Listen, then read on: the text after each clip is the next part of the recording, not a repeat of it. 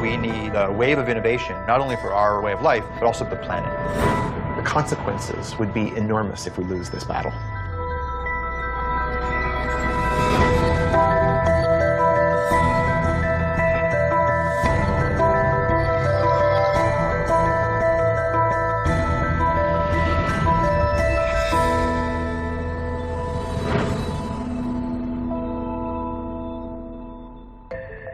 I'm Thomas Getz, executive editor at Wired magazine.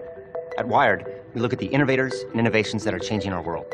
In the next hour, we'll see 3 stories from acclaimed filmmakers about the future of energy. We'll explore cutting-edge innovations in how we drive, how we live, and in our first story, how we fuel our cars. They are all ideas that promise to shape the path to the world of 2050.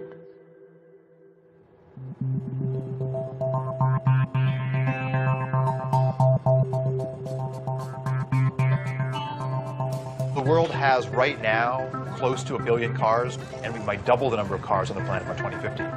So if we double the number of vehicles, we really increase the amount of fuel they consume, and that's going to have a big footprint in terms of our demand for resources to move all those vehicles around. We're pulling up carbon that's been stored underground and burning it in our automobiles and putting all that carbon dioxide into the atmosphere. If we don't reduce that, we can have changes in the climate that we could never recover from. There's a number of forecasts for what type of transportation economy we could move into. One vision is that we will use more and more liquid fuels. Another one is we'll use more and more electricity. And right now, more of the industrial activity is focused around liquid biofuels. The thing about a fuel is it's really unparalleled on a weight basis how much energy is in a gallon of fuel. And even if batteries develop as some of the advocates hope they develop, we're not going to see batteries running large trucks, and we're certainly not going to see an electrified air fleet. We're going to need transportation fuels for those that will directly replace the petroleum-based fuels that we're using today. This has kicked off people looking at a whole range of other alternatives to petroleum in your tank. Commercial production of ethanol as fuel started in Brazil in 1975. When we started the ethanol program, nobody talked about reducing emissions. This was not an issue at that time. First, and most important, we didn't have money to buy oil anymore after the first oil shock. We were importers of oil. And today, more than 50% of all cars use ethanol instead of gasoline. Brazil made a very conscious choice to try to find a way to reduce their fossil fuel dependence, and they didn't have to look very far because Brazil's climate is ideal for growing sugarcane. When you have sugarcane plantation, you have only 2 things to make: sugar and ethanol. My family has been in sugarcane business since 1955. And about 30 years ago, I thought there is opportunity to make more ethanol. And now we are producing 120,000 cubic meters of ethanol. Brazil today has very close to 400 sugar mills. The overall sales is $30 billion US dollars, and this number is increasing. If you look at how they make ethanol and how efficient the process is, it's really a model for all of us. They grind the plant up, extract the sugar from the cane. The sugar goes into these large fermentation tanks, which combines sugars together with yeast that naturally produces ethanol. They use the rest of the plant to generate heat to distill the ethanol and turn it into fuel. They also use that heat to generate electricity renewably, not putting excess carbon dioxide in the atmosphere. Brazil has gotten to a point today where they're using about 40% less petroleum than they would be otherwise. But Brazil cannot supply the whole world with ethanol because they would have to cut very strongly into food production and into critical natural areas like the Amazon to make that happen. And this really boils down to the fact that there's only so much arable land, and growing fuel for our gas tanks is yet another demand on that landscape. We cannot kid ourselves in thinking that we found a general solution for the world problem. I think we will have to face the world in this way today. We have no oil in very large quantities anymore. We have no coal transformed in a clean way. In the meantime, we have to do the best we can. And the best at the moment is that we can do biofuels. Sugarcane to ethanol is an incredibly efficient process. You get out about 7 times the energy you put into growing the sugarcane. In the US, when we produce ethanol from corn, for every unit of input of energy, we get about the same amount of energy out. So we're really not gaining anything. We need a better process. We don't have to take what nature's given us. We can actually engineer plants and yeast to be more efficient, and that's the basis for a lot of the work that we're doing now. What we need to look at, though, is which of the pathways that come out of this are not only good financially, but those that are also good in terms of sustainability. And this equation is really wide open right now. We are in a race to develop fuels. The race isn't with other countries, the race is against time.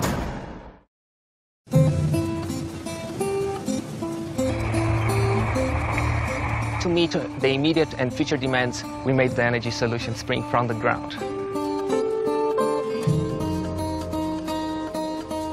Brazil is the most efficient ethanol-producing country in the world. Sugarcane alcohol from Brazil can reduce the total carbon footprint by up to 70% compared with the gasoline.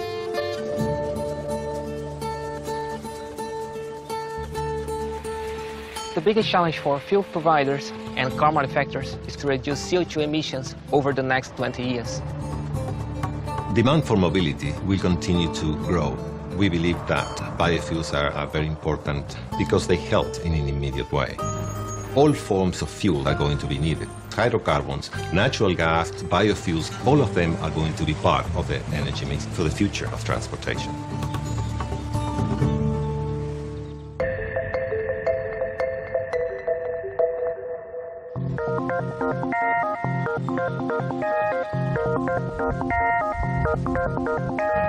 Brazil has been very successful at taking a resource they had and finding the process to make that into ethanol. And people call those first-generation biofuels. We have lots of lab work around the world that are looking at the second generation. That's generally turning cellulosic material from, for example, weeds into biofuels. And the United States is very much at the forefront of the innovation part of the equation. For centuries, we have been using yeast to consume glucose and produce wine and beer. We're trying to do something very similar, only we're engineering the yeast to consume that glucose and turn it into a fuel or a drug or a chemical. We call this synthetic biology. And when I started in this area, many of my colleagues said, "Oh, Jay, this is great work, but where's the application? What are you going to do with these tools? Who cares?" Malaria is an enormous problem. In any one year, 1 million or so people die of the disease, and most of them are children under the age of 5. So we thought this was a great opportunity to engineer yeast to produce an anti-malarial drug called artemisinin. This drug is derived from plants right now, but it's too expensive for people in the developing world. So my laboratory engineered yeast to produce small quantities of artemisinin. Now that process is being scaled up, and we'll have this drug on the market shortly, but at a substantially reduced cost. It turns out that anti-malarial drug is a hydrocarbon, and it's very similar in many ways to diesel fuel. We thought, gosh, we could turn our attention now to fuels. We could make a few changes in that microbe to turn it into a fuel-producing microbe. If we imagine that glucose is going to be our new petroleum, we need a source for that glucose. So the crops that we're looking at are crops like switchgrass. This is a native grass that grows without a lot of water and on marginal lands. So we could turn it into energy farms. The challenge, though, is that unlike sugarcane, it's very difficult to get the sugar out of that biomass. So we use what we call a pretreatment process to extract the glucose from the plant, and then we feed that glucose to a yeast that we've engineered to produce hydrocarbons. And that yeast takes in the sugar, and it changes its composition and gives us this high-energy molecule. They float to the top, you skim them off, you put them in your tank.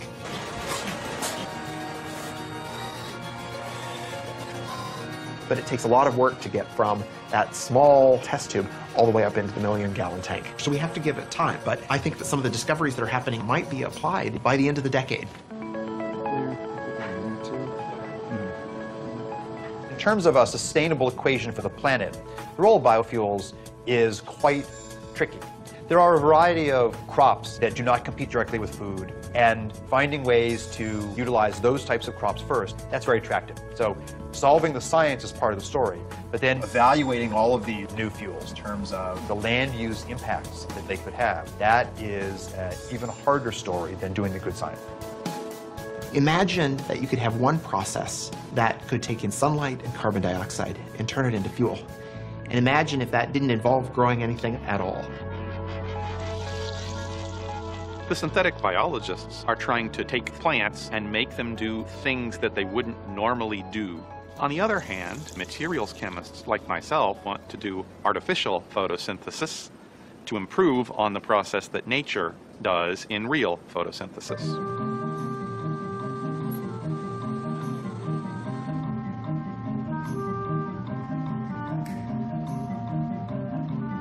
We should follow the blueprint of plants converting sunlight into fuel, but take the approach that it could be much simpler.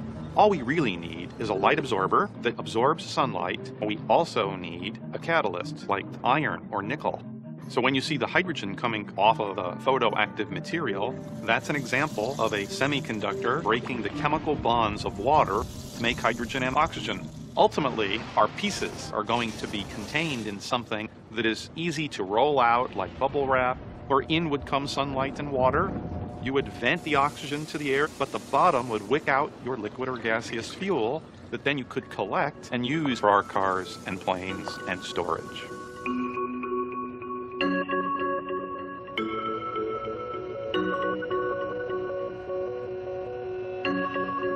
Our goal is within 2 years to have the first artificial photosynthesis solar fuels generator that we can hold in our hands, and then get to scale beyond that time.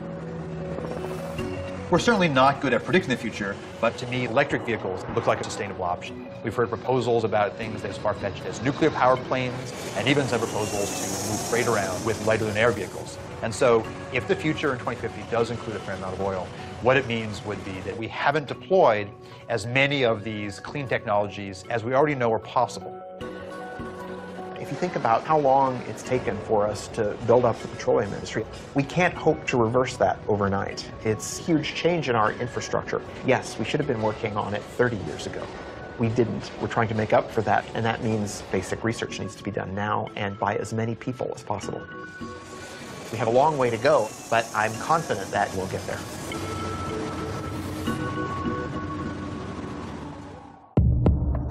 In the future, 3D maps are going to help people get places more efficiently.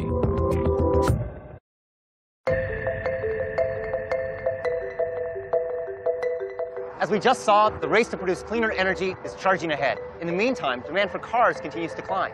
By 2050, it's predicted there'll be 2 billion cars on the planet, and fuel consumption will have tripled. To keep pace, we'll have to radically change the way we drive. Here's our next story, Driven by Design.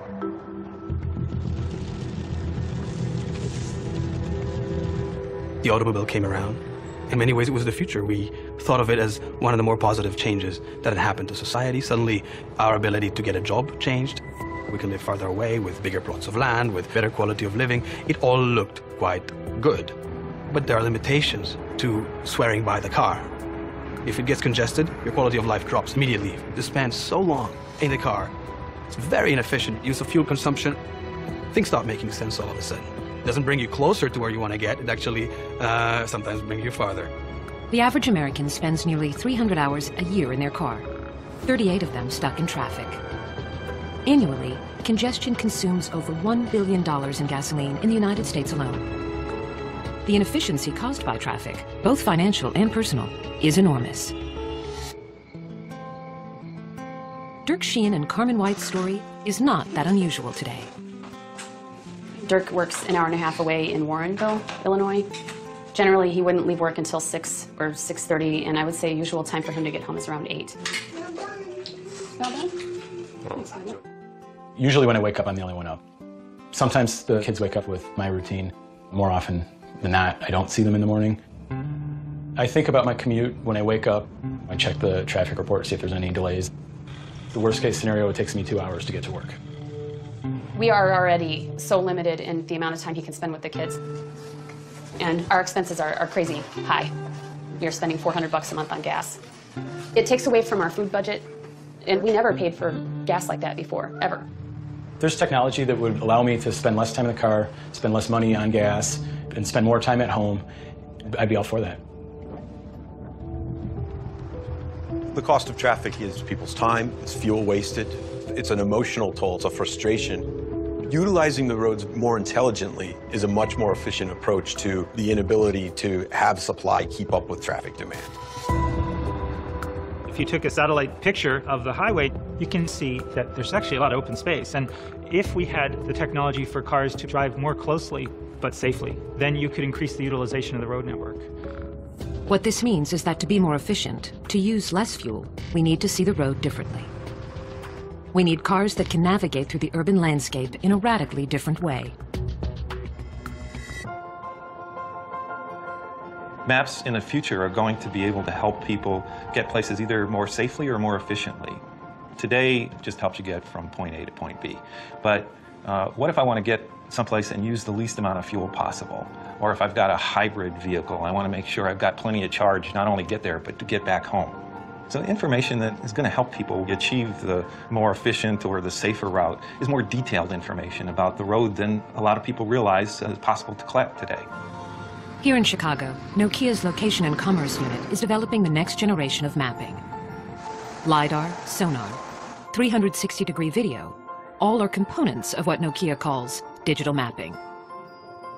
We use 64 lasers that rotate and they collect data in a 3D way about the world. It creates what we call a point cloud of information. That point cloud allows us to measure distances then between the points that we collect. That system combined with the cameras, with higher precision location detection through inertial measurement units, that whole data system allows us to collect 1.3 million points of data per second. Probably within 2 to 3 years, you're going to see 3D maps that are going to integrate the traffic information into your routing to help you understand if I've got 5 different routes to take, which one is the most efficient today, given the way the stoplights are running, given the way traffic is running. All of those factors are going to be taken into consideration to make sure I've got the best route. But better mapping that can integrate topography, infrastructure, and density is only part of the answer. Another key to improving transport efficiency is building cars that drive themselves. Autonomous vehicle technology has a tremendous potential to improve efficiency of our road infrastructure. By removing humans from the equation, we eliminate all the things we do wrong behind the wheel. Speeding, changing lanes too often, merging haphazardly. And by marrying autonomous vehicles with sophisticated 3D maps, we can make driving safer and more energy efficient. That next generation vehicle is being built right now by the Swedish trucking company, Scania. The solution, as you see it, is that the vehicles can utilize intelligent maps, three-dimensional maps with traffic information. The vehicles will be intelligent and communicate with each other. They will talk to each other, they will talk to the infrastructure. And we will see completely autonomous driven vehicles.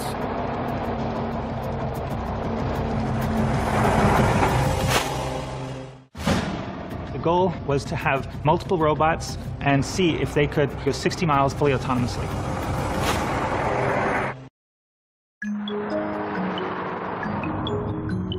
My name's Helen Taylor. My husband John and I, we're very passionate about fuel economy. Yeah, it's great to break world records, but that's not the be-all and end-all now. It's more important to educate people. Together we're showing drivers around the world simple techniques to improve their fuel efficiency. We run these education programs, get people on the road with us, and we finally tweak their driving techniques.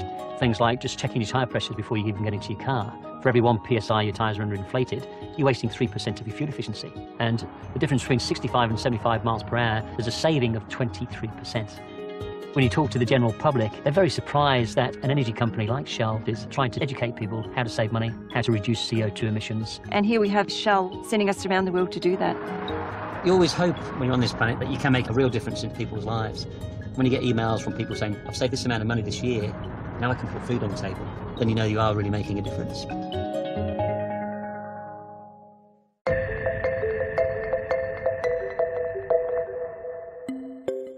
By displaying traffic density in the urban infrastructure in a revolutionary way, 3D digital maps will help create a more fuel-efficient future. But these technologies are limited by the drivers who sit behind the wheel. Some believe that for cars and trucks to be truly energy efficient, they will need to drive themselves. The technology is coming into play through sensors and capabilities for cars to drive autonomously. In 2007, the United States Department of Defense held a competition to see if a completely autonomous, self-driving vehicle was possible. DARPA stands for the Defense Advanced Research Projects Agency. They held a competition to develop self-driving robots that could drive themselves in traffic. The goal was to have multiple robots, turn them loose on a course, and see if they could go 60 miles in 6 hours fully autonomously. Driving may be one of the most complex things we do every day. Drivers make dozens of decisions at any given moment. One study found that drivers were exposed to over 1,300 items of information per minute. We make so many decisions when we're driving without even thinking about it. So in creating our vehicle, a great component of the enterprise was developing software to handle lots of sensors, feeding lots of data, and generating a bunch of potential paths that the vehicle might follow. And even though the robot doesn't have the ability to predict the future, by using this fast random path generation, the robot could anticipate a potential accident and choose a path to avoid it, because it's always thinking about what things could the car do next. No one expects millions of cars driving themselves anytime soon. But there is a place where self-navigating technologies are being optimized to create the vehicle of the future. We are on the Scania test track outside Stockholm, where we have basically, it looks like a highway, but it's a separate test track where we conduct our own experiments. Scania, the Swedish trucking company, has recently begun testing its next generation of long-haul truck.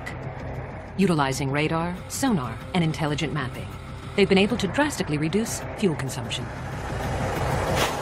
We have this example with platooning, where we make use of the reduction in air resistance or air drag that you get from driving close to each other with heavy-duty vehicles. And in order to control this, you need to know where the other vehicles are, where their position, their velocity, their actions in the near future. And to be very close to the vehicle ahead of you requires that you have very accurate control. If you look at robotics broadly, there's a wonderful set of research on people looking at schooling of fish and trying to develop the ability for robots to work together like that. So there are wonderful examples from nature of how cooperation can lead to more efficient resource utilization. You can see it when people are competing in Tour de France. They platoon to reduce air drag. They are not bicycling behind each other that close because it's fun or because they are racing. It is because they are reducing air drag, sitting behind the man who is leading. A truck traveling 55 miles per hour expends half its energy just to move the air around it. At 65 miles per hour, that number jumps to almost 2/3. Even if platooning can reduce the energy used by 10%, the savings would be substantial. If a vehicle in front of another vehicle wants to brake, it immediately sends out the brake message to the other vehicles, so they actually brake at the same time. The way we do this is we have an automated system. So now, for instance, if I take my feet off the acceleration pedal and turn the system on, the velocity is automatically governed by getting information from the vehicle ahead through its wireless system. We want these vehicles to maintain a short relative distance. So through this system, we can reduce the fuel consumption by utilizing the air drag reduction by 10%. And 10% would mean you will be able to save approximately 8,000 euros per single heavy-duty vehicle per year.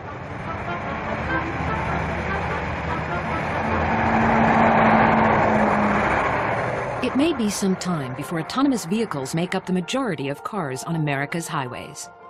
Nevertheless, some of these technologies are already making their way into our lives. Now, this polar baby wants to sleep. Do you get to pick up books every day, or is it just something that... I get to pick out books sometimes. Okay. When we look toward the future, the systems will absolutely make it safer and more efficient and less costly for you, and also make your life easier because you're spending less time on the roads. The city begins to talk, begins to tell you where is there congestion, what's going on in different areas of town. Suddenly, the car becomes a part of a much bigger ecosystem.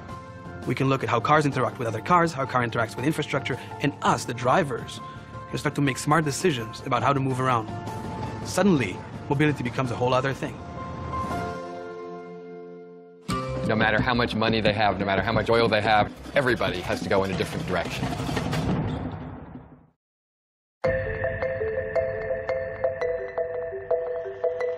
We've seen that changing the way we drive can improve transportation efficiencies.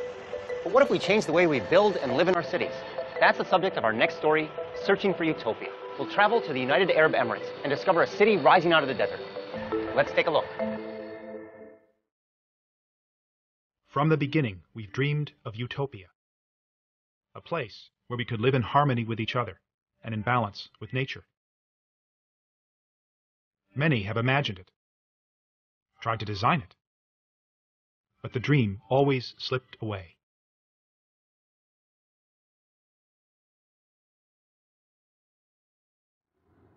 Then I heard they were building a new city called Masdar, near Abu Dhabi, in the Arabian desert. It sounded like an unlikely place for utopia, and I wanted to see it.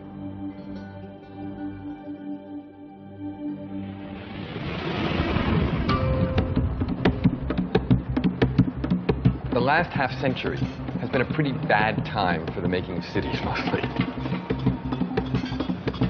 The natural tendency has been to accommodate to the automobile more than anything else. Try walking around Abu Dhabi. It's impossible. You have to take a car everywhere. Dubai, the same thing. They are among the least pedestrian-friendly places in the world. They are not green by any other measure either. And these are not easy things to fix.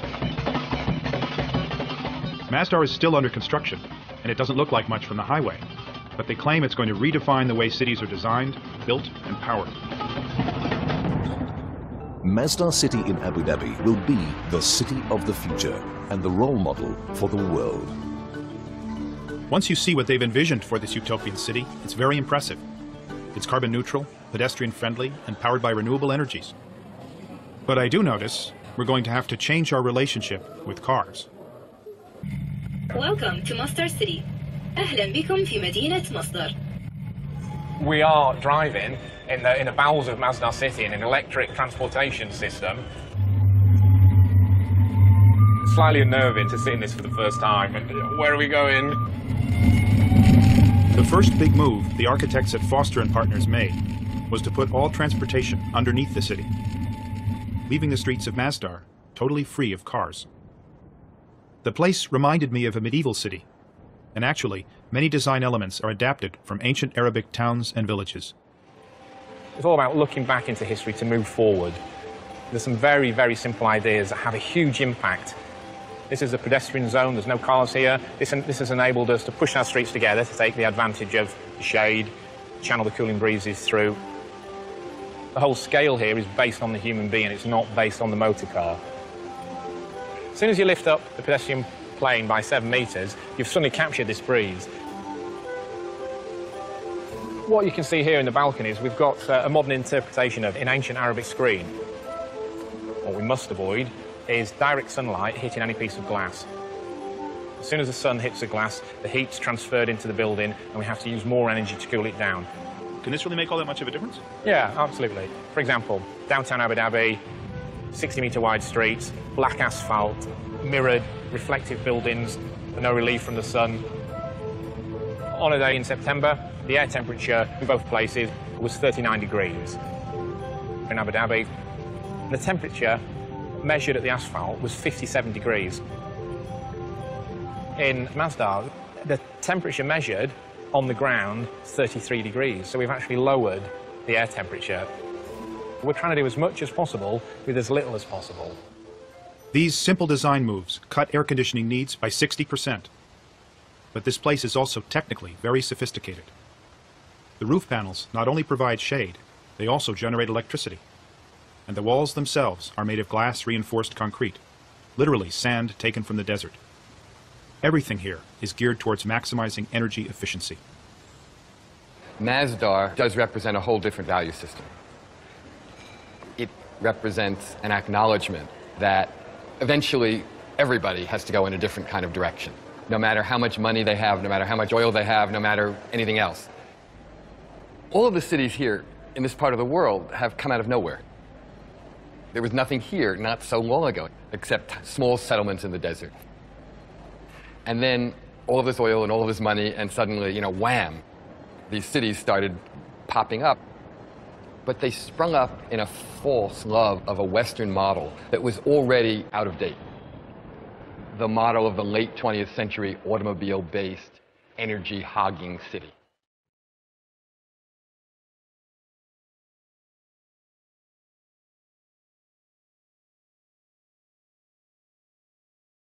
For most of the world, energy is very expensive.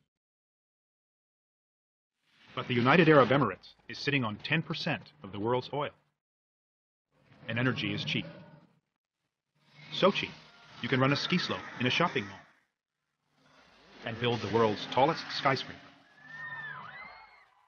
But even here, cheap energy won't last forever, and the people behind Masdar are determined to find alternatives.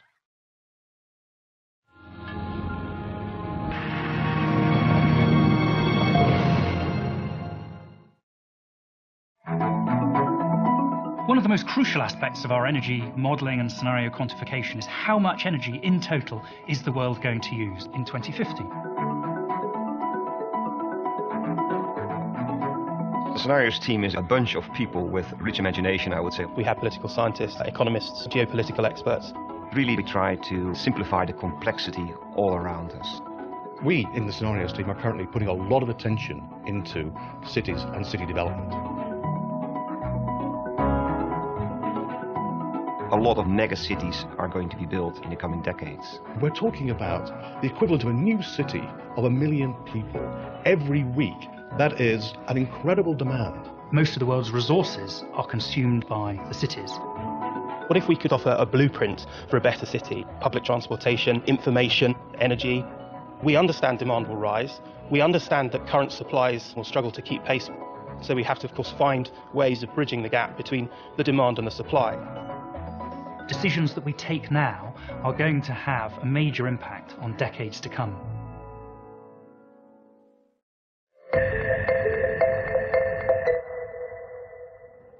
There's enough oil under these sands to last 150 years. But fundamental to the Masdar ideal is getting energy from renewable sources, from geothermal and wind, and most of all, from a source they have in abundance in the desert, the sun.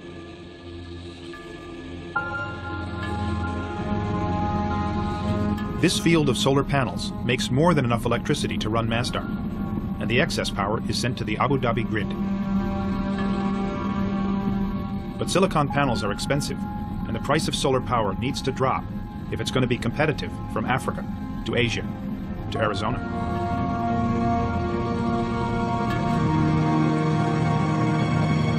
In the future, Masdar hopes to get energy from this prototype called the solar beam down.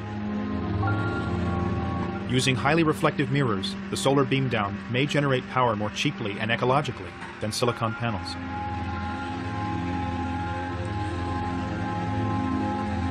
The mirrors bounce the sun's rays up to the tower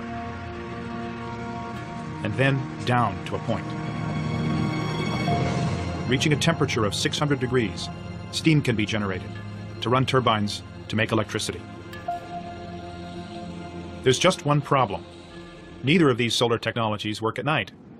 So Masdar needs to draw power from the grid when the sun goes down. And that power comes from natural gas. The reality is, it's just not yet possible to power Masdar entirely without fossil fuels. The great challenge with Masdar will be, how do you make it a place that will not be just this ideal city that no other place could actually aspire to because it doesn't seem real? What Masdar has to be is a laboratory that develops things that then can be applied in existing cities all around the world, because that's where it will pay off. There's no payoff if it's just about itself. The payoff is, how can everything it's trying to do matter in the rest of the world? Right now, there's only a store, 2 restaurants, a bank, and a few hundred students living here. It's too early to tell if Masdar will work as a city when it's finished. But much has been achieved. They are carbon neutral and largely powered by renewable energies. Solutions here won't work everywhere, though. Many cities are in cold climates, and cooling is not their energy problem. They need to let sunlight in, not keep it out. Cities like Los Angeles or Houston are built around cars. Can Masdar's lessons be applied to them? Still, it's a step in the right direction, and it's impressive that this step is being taken by a country that doesn't need to take it.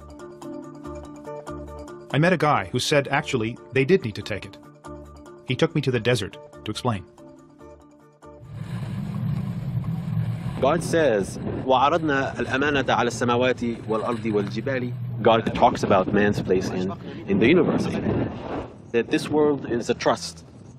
And God offered this trust to the mountains, to the heavens, to the land, to earth.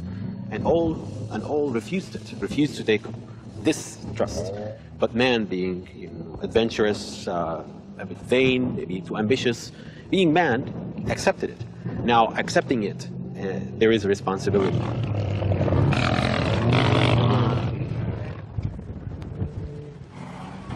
Taking responsibility isn't always easy. Utopia may be unattainable, but we must reach for it.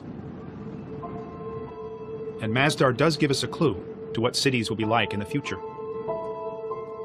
They may not look quite like Masdar, but they will be shaped by the same concerns, by energy, where it comes from, and how it's used. The way we've been building cities lately is unsustainable. We can't go on building them that way. But to say that we can't build cities the way we have been building them doesn't mean we can't build cities in the future. In fact, we have to build cities. Cities are the essential statement of human civilization. So we will continue to make them. But we have to make them in a different way.